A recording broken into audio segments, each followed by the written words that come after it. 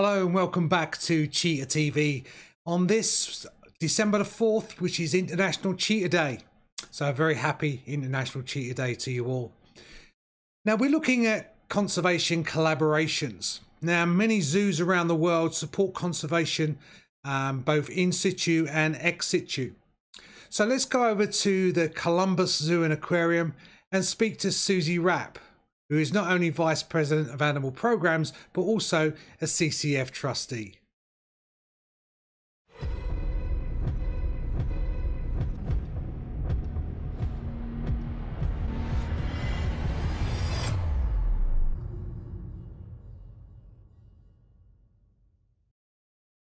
So hi Suzi, and thanks ever so much for joining us today. Why don't you tell everybody who you are and what you do?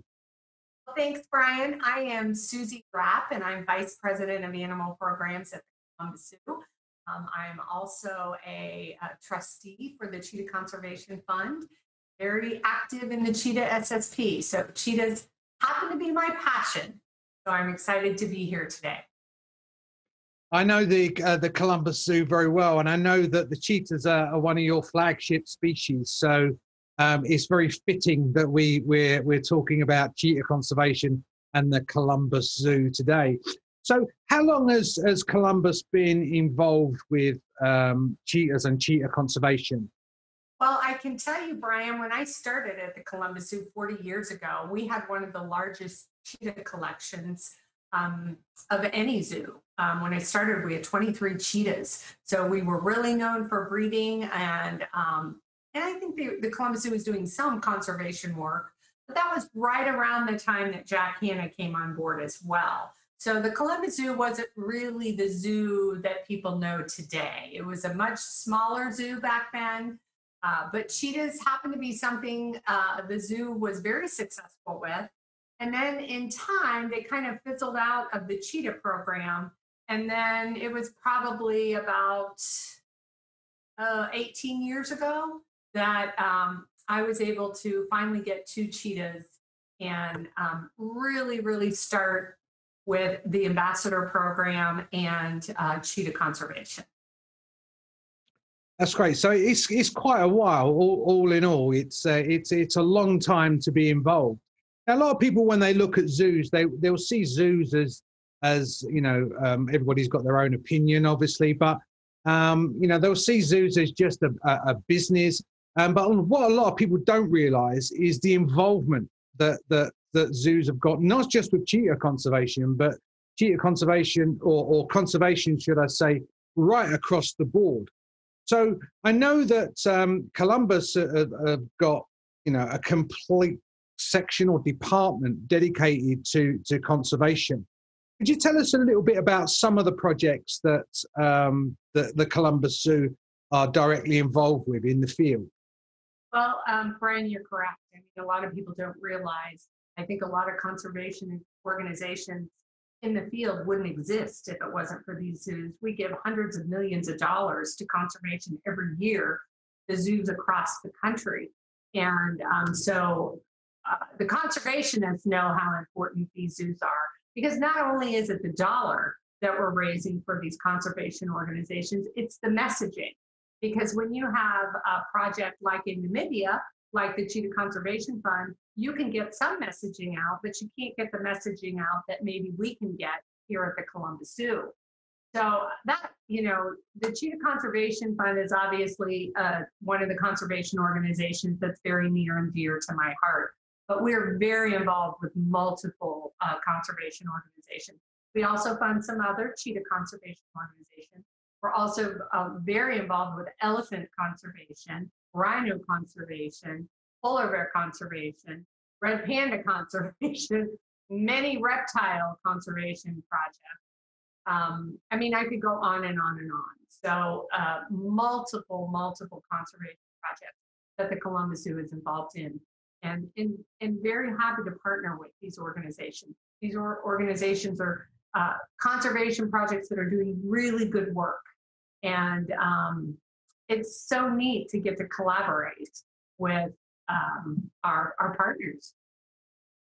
You bring up a great point, because when you tour around a zoo and you see the animals maybe as as ambassadors for their wild cousins. There's nothing more true than that with Columbus. You just mentioned just a few. You know, when you're talking about elephants and polar bears and red pandas, how diverse can you be? So when you visit the zoo and you see these animals, they are true ambassadors. And you bring up a very good point about the monetary side of it. You know, when people look at conservation, they'll often think of it as a quite like romantic job, and you're out and you're doing all the research. I mean, every piece of research that goes on, every piece of conservation costs money. You know, and the Columbus Zoo and zoos throughout the US and in fact throughout the world, you know, without those, then we couldn't do what we do. Well, I think that's very important, Brian. And I think what a lot of people don't realize that it's just the resources that we take for granted living here in the United States.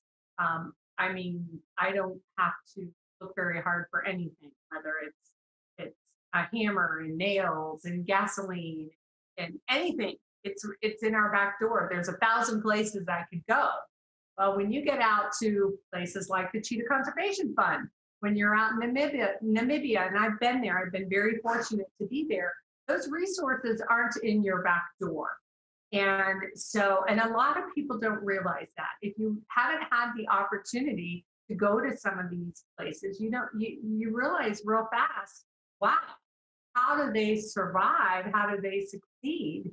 And you know what I tell people, I know so many people when they think of conservation work, they want to go there and truly the most important thing we can do is raise money, because then those organizations can get what they need to help be successful in whatever conservation they're trying to achieve. Yeah, and you brought up another very good point as well about the messaging and the education. I'm putting you on the spot here, but can you roughly in a normal year, and I'm not classing 2020 as anywhere near a normal year, but what's your kind of visitor figures? Yeah. How many visitors would we get in a normal year? Oh, this year we would have probably, we were slated for probably about 2.4 million people coming through our gates this year, and we just hit over 1 million.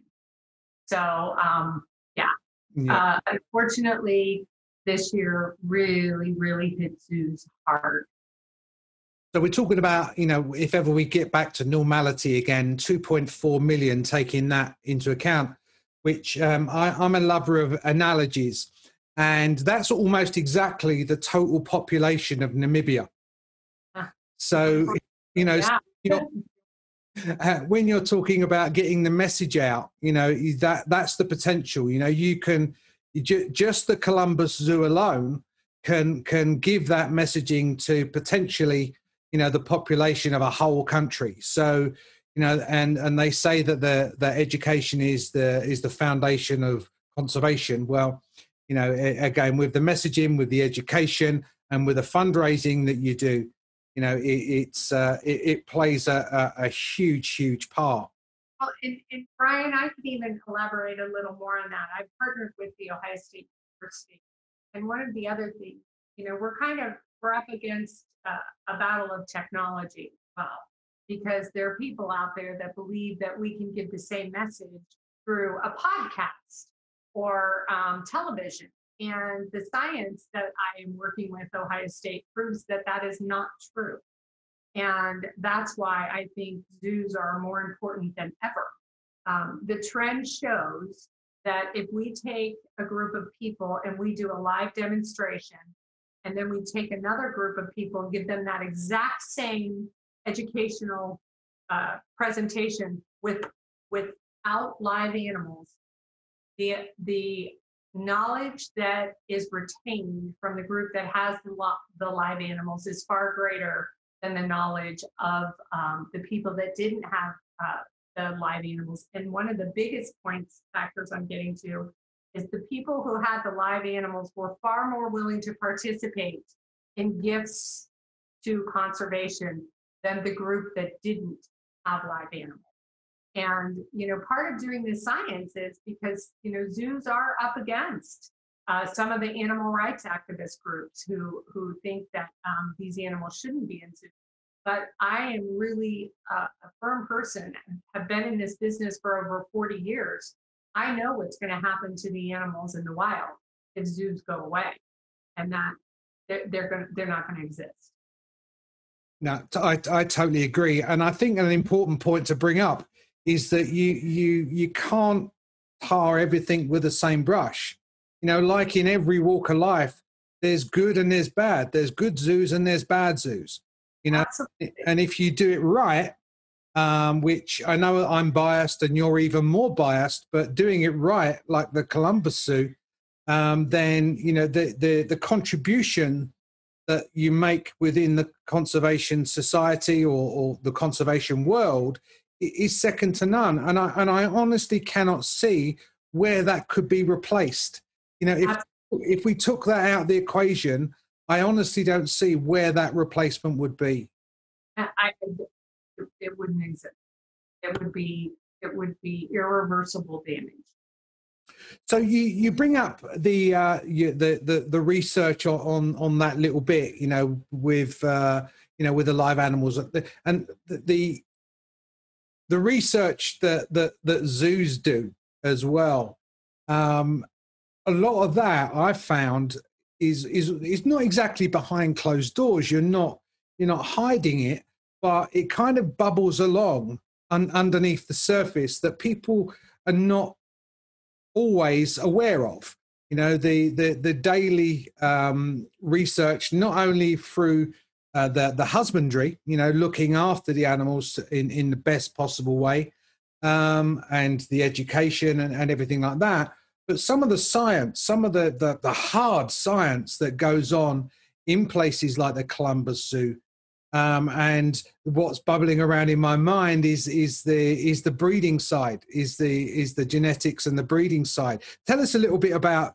Well, obviously, I'm so excited about what you're getting ready to talk about, or I get to talk about, Brian, because obviously cheetahs are my passion, and cheetah conservation is what matters to me most.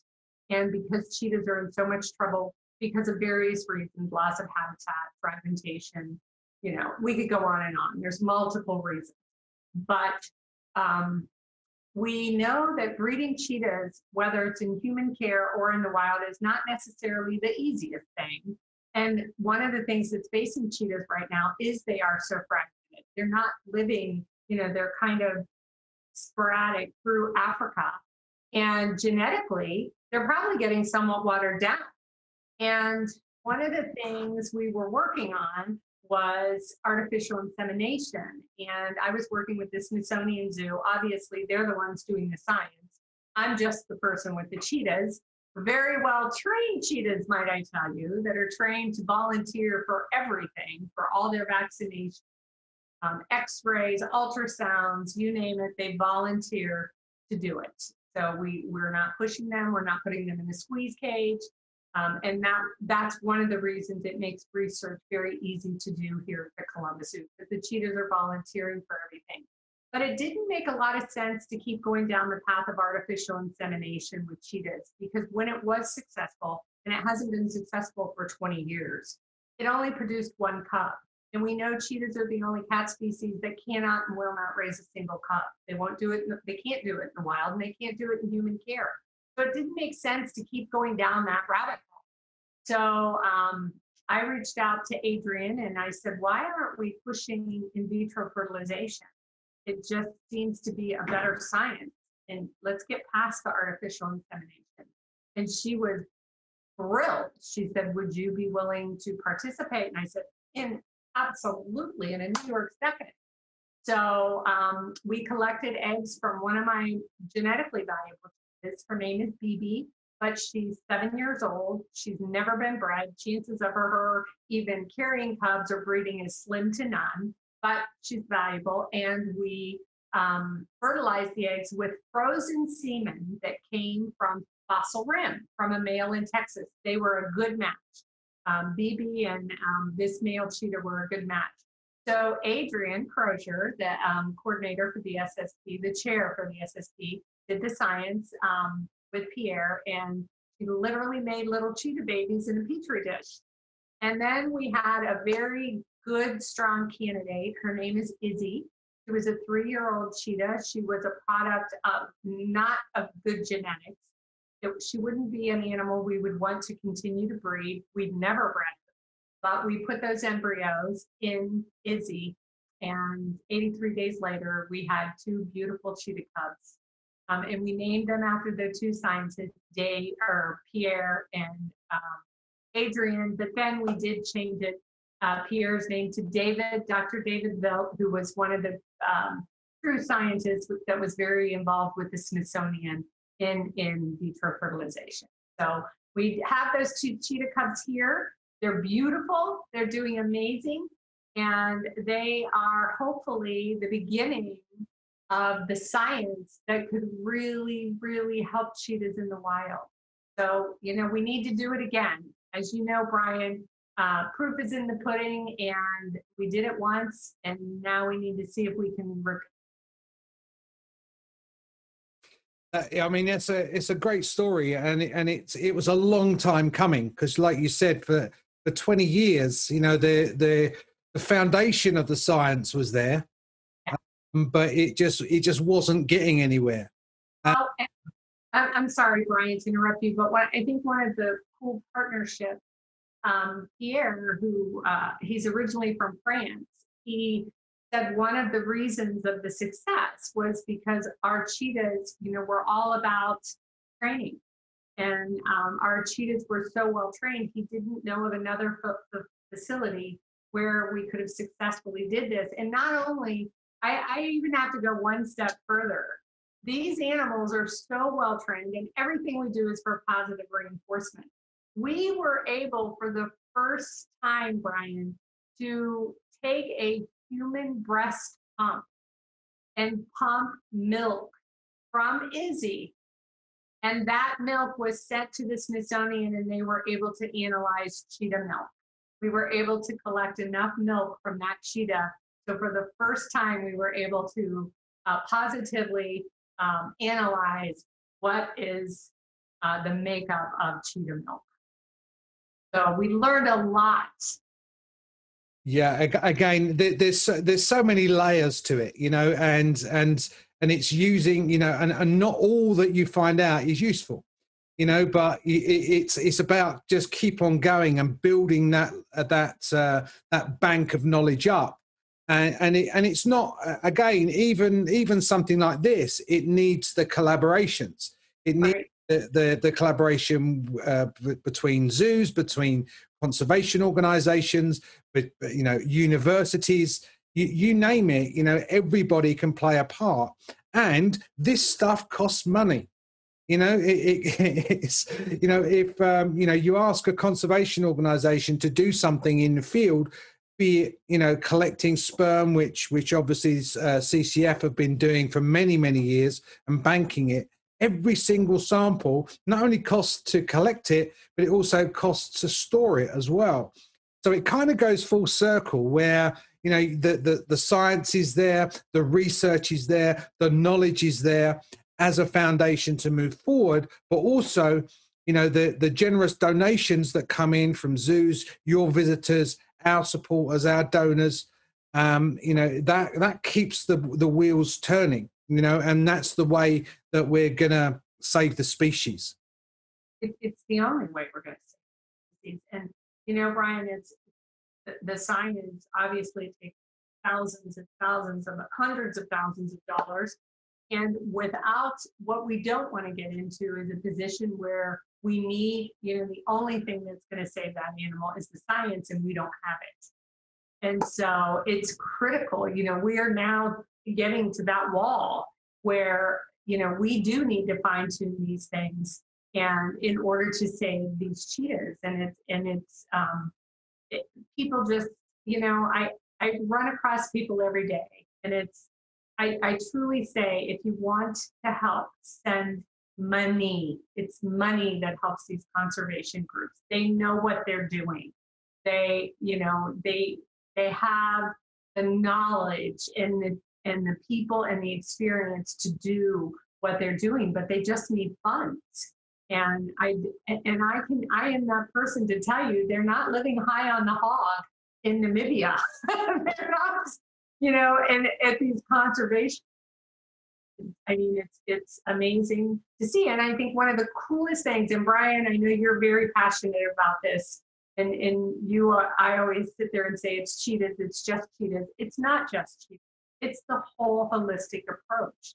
If we don't help the people in the regions to be successful, and we don't help all the other animals, the cheetahs aren't going to survive either. So it is definitely, it is a holistic approach, and you do have to work with everybody. And the best way to do that, and if I can encourage anybody, if you have an extra $45, $50, or $1 million, you need to send it to conservation organization like the Cheetah Conservation Fund. That's great to hear, because I say I can't really say that because I am totally biased, but I can't disagree with anything you said. And just to round that up, I think one of the important things that I've found over the years of working in conservation and in zoos and wildlife parks, if you're just reactive to conservation problems, be it the survival of a species, the communities, ultimately, I believe it will fail. You can't act quick enough if all you're being is reactive. And the using the example of the in vitro type thing, all the work that you're doing, really what you're doing now is being proactive.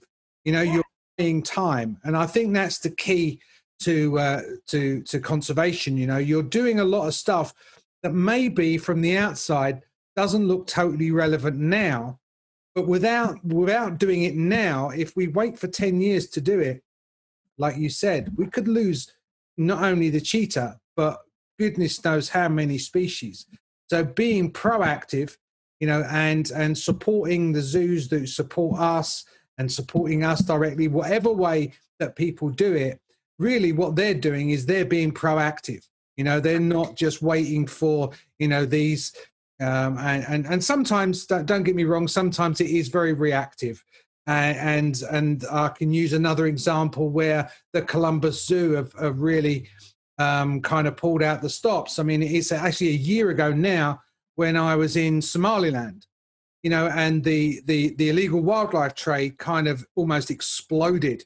We was having to look after so many cubs and building this new thing. And so we had to be reactive. We had to buy time for those young cheetahs. And the Columbus Zoo were one of the key players in enabling us to actually get out there on the ground and save those cubs. So you may have seen the pictures of the cubs in Somaliland and some of the stories that go on, the success stories. They're not all success stories, but there are a lot of successes out there, and that I can contribute to our supporters, our donors, and places like the Columbus Zoo, because they really, you really stood up and well, and just to let you know, Brian, I remember that vividly, and it was, once again, I sit there and say we take for credit the resources we have here, and how do you get supplies to Somaliland?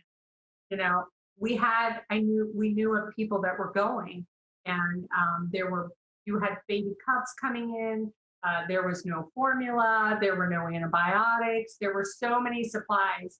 And literally, it was, you guys get me a list as quickly as you can. We had some funds in our Cheetah Conservation Fund. I quickly sent them over to the vet. They ordered the antibiotics. We were able to get formula. We were able to get these chests that we filled with medication, supplies, everything that we knew would help at least give these babies half a chance. And because we found out 2 people were going, and they were able to transport these supplies, because otherwise there would have been no way they would have ever made it. And that's the kind of thing that people don't see us doing. They don't realize zoos are running around crazy trying to get this stuff together. I mean, I think I had 24 hours. I was getting hot water bottles, and heating pads don't work because how are you going to plug them in? You didn't necessarily have electricity over there. And so, we had to think of everything that we could, blankets, things that we could get there. And I don't think a lot of people have any idea that myself, my assistant, our veterinarians were running around crazy trying to drum up as much supplies as we could, knowing that this was our only chance. This was our one shot to get these supplies to these babies and to CCF because they needed them. And if it wouldn't have been for the people that support cheetah conservation here at the Columbus Zoo, we wouldn't have been able to do that. Absolutely. And again, I was out there, so I saw it firsthand, where you're totally right. It's pointless. It wasn't as though the stuff is just expensive. It's just not there. It's not available. You cannot get it.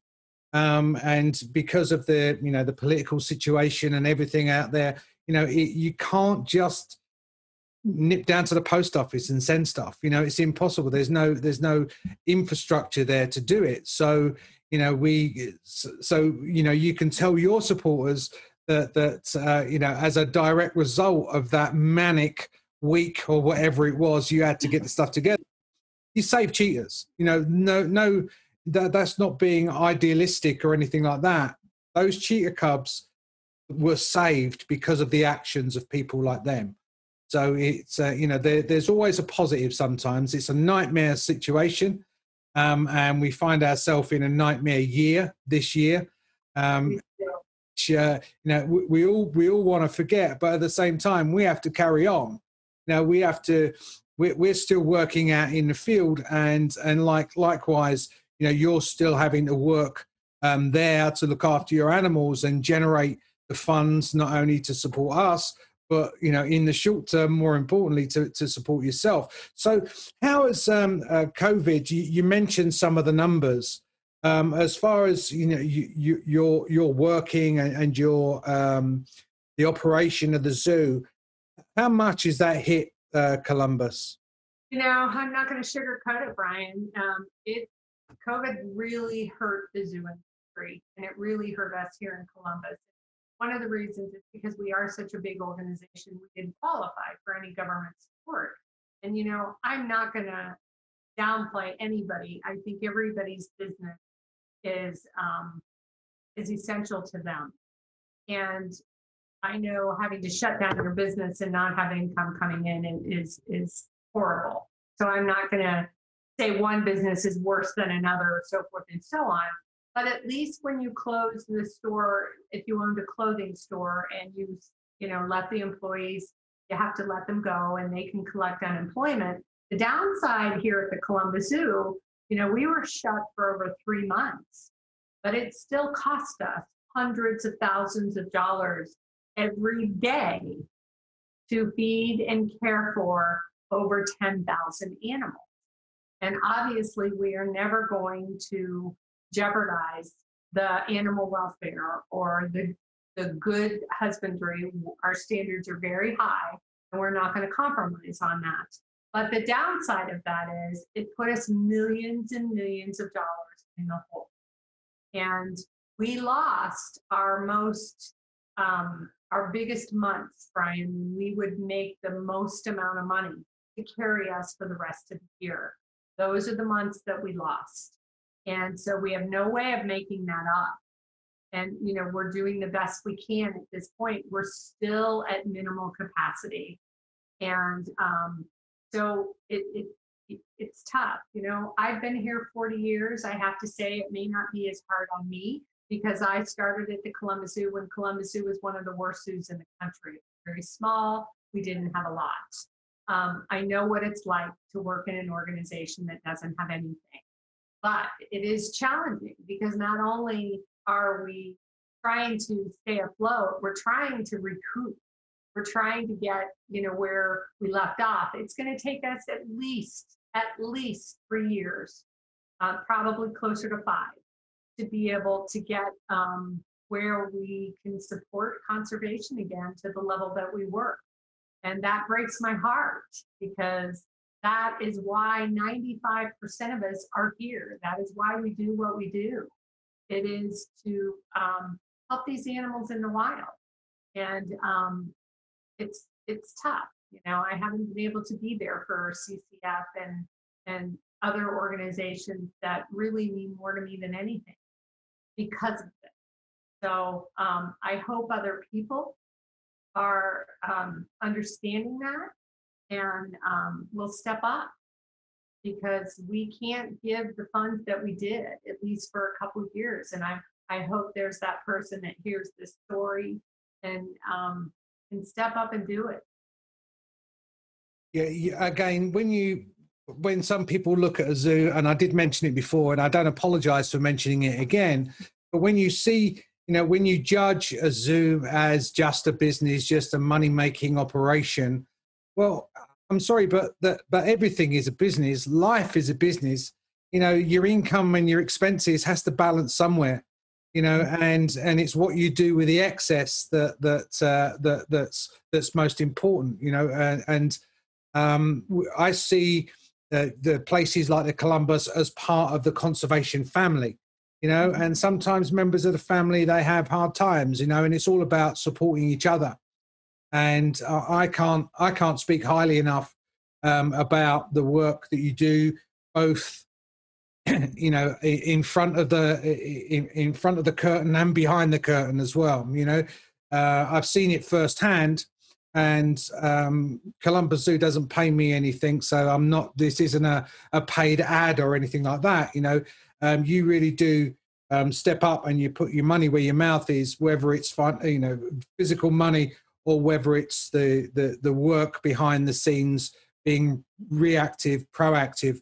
And I think people need to understand that before they become too judgmental and just tar every captive animal with the same brush. Yes, we would all love to see every animal out in the wild, but unfortunately, we don't live in a perfect world. That's an absolute impossibility, and species will go extinct without. Well, you know, Brian, when we were talking about the in vitro fertilization, and I can give you a good example of science that it was too little too late, and it's the vaquita. You know, there was an example of all zoos coming together. We knew what there were approximately less than 30 vaquitas left in the waters of Mexico, in very dangerous waters. And all of a sudden, when we realized this, we are like, we've got to go in, we have to save, all the zoos need to band together and save this animal. But the problem was we had no information. The information was so little, and we weren't able to get the information. And there's an example of, you know, too little, too late. And, you know, that animal, unfortunately, is probably not going to make it. It's probably going to become extinct in our lifetime. We kind of had to abandon that conservation efforts because we knew we weren't going to be successful. And cheetahs, I think, have a chance, because we do have organizations like the Cheetah Conservation Fund that are amazing conservation organizations doing amazing work. And I know there's more. There's, you know, I'm not just going to say CCF, although it's very near and dear to my heart. There's Action for Cheetahs. There's so many. And everybody doing a lot of hard work, getting the science, getting the information. But when you were talking about zoos, you know, and big zoos, I think people still need to remember we are a nonprofit organization. And so we're not a big company making a ton of money. We are trying to make money for conservation projects and for these animals in the wild. We are trying to participate in the science that can improve their life in the wild. Animal welfare is a huge concern of ours. I mean, I partner with Ohio State constantly, doing all sorts of welfare studies and cortisol studies, and to make sure these animals are living a very, very good, what I would consider a good life. And I do have to say, you know, I think my mother said it best. She said, hopefully one day you will come back as one of your animals. And so I do know that as much as there, and I don't know that there's that many critics out there, but there are some critics of zoos. I do wish they would dig a little deeper and see what we're doing. And, you know, maybe a lot of these animals, it's not so bad for them.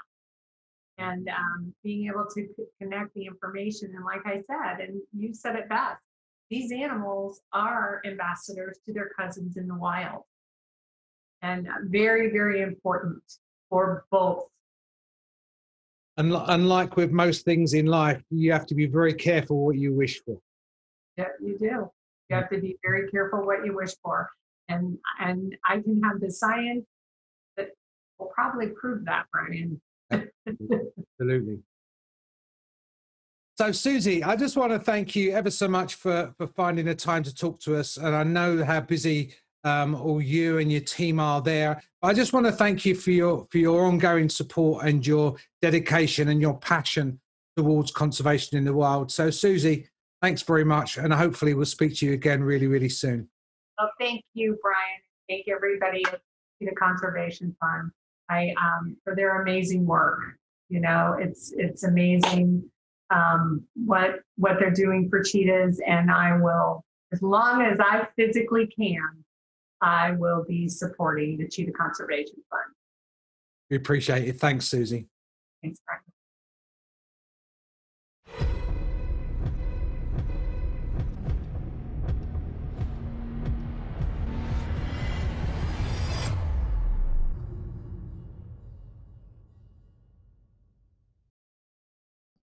We're always very appreciative of places like the Columbus Zoo and other zoos around the world that support us in our efforts on the front line to save the cheetah in the wild. So don't forget to give us a like and subscribe to our channel for updates and some notifications of some exciting video projects coming up. Thank you.